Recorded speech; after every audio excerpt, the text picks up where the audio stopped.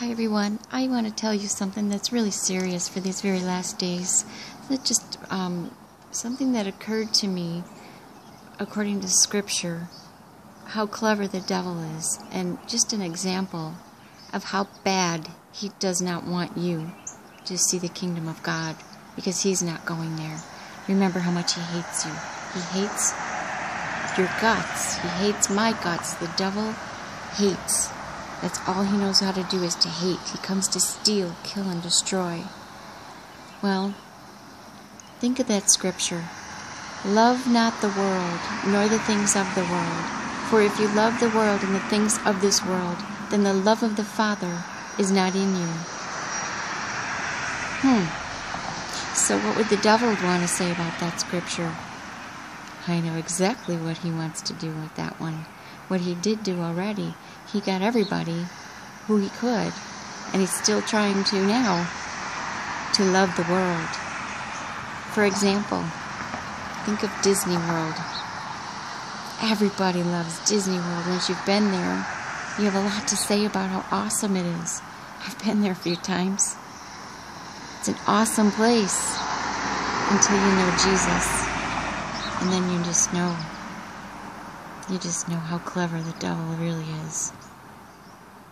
He made an awesome place for the world to love. He made it twice. Once in California. Actually, more than that. Once in Florida. And I think there's actually more. One or two more somewhere around the world. But places like Disney. And then we have our own private Disney lives. In our own fun worlds. And it's time to let go of all the fun, so-called fun, that you're having in this world, and grab hold of Jesus. Grab hold of him and don't let him go. You have to let go of the world now if you want to see the kingdom of God. You cannot be a friend of this world. If you are a friend of the world, you're at enmity with God. This is very serious for your eternal destination. Your very soul is in danger if you are choosing this world over loving Jesus. You must put Jesus far above all things of this world. Please call on Jesus so you too will be saved from what is coming. God's judgment is about to pour out on this earth. As soon as the rapture takes place, things are going to change instantly. God is a loving and just God. He's all loving, yes. And because of his great and mighty love, he has to judge. He has to bring justice. He has to punish.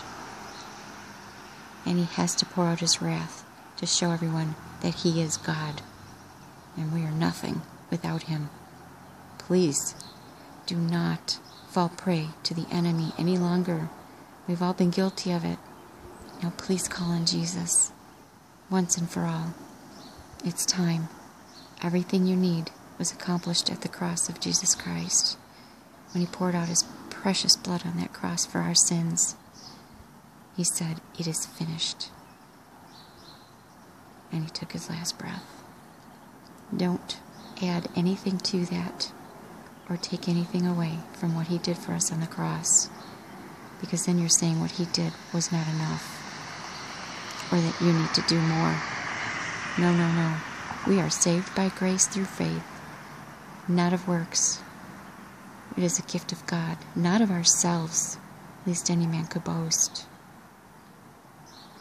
That's important to understand.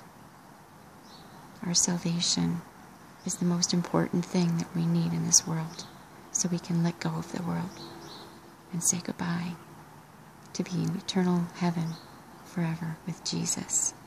Okay, you guys, pray about that and make sure you repent of all your sins and ask Jesus to forgive you. God loves you. Be blessed, and we'll see you soon.